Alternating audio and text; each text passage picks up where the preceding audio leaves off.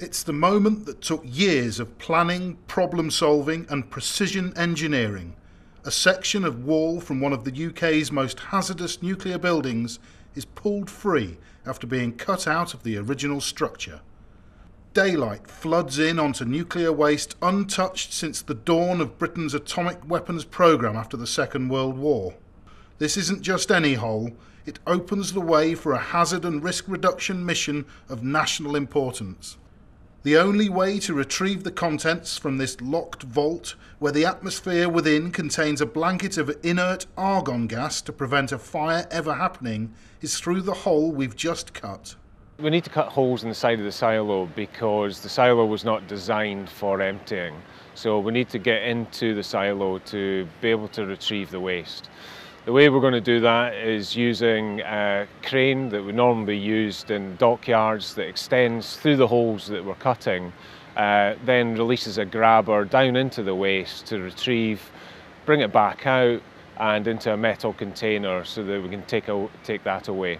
We keep the waste safely inside by using huge doors that we've manufactured that are in place, and it can be lowered down across the holes to contain the waste until we start retrievals in 2019. The backstory to installing the silo doors and hole cutting equipment is one UK PLC can be proud of. Design work was carried out in Sellafield's Daresbury offices near Warrington, and all of the equipment was manufactured and tested up at the Rosyth Naval Shipyard near Edinburgh by engineering specialists. For 4 years we were working with Babcock Marine Technologies at a replica of the silo up at Rosyth at their dockyard. There was, at the height of the manufacturing and testing, there was in excess of 100 people working on the project. The first piece of equipment that we manufactured was the door installation frame. That was craned onto the retrievals platform and that was used to hold the 13-ton doors while they were moved into position on the silo wall.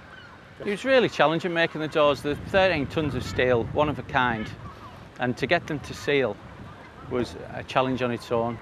Safety has been absolutely key in every step of the mission so far and will be going forward. The teams have worked hard at changing the strategy, simplifying the process so that we can get to early retrievals as soon as possible.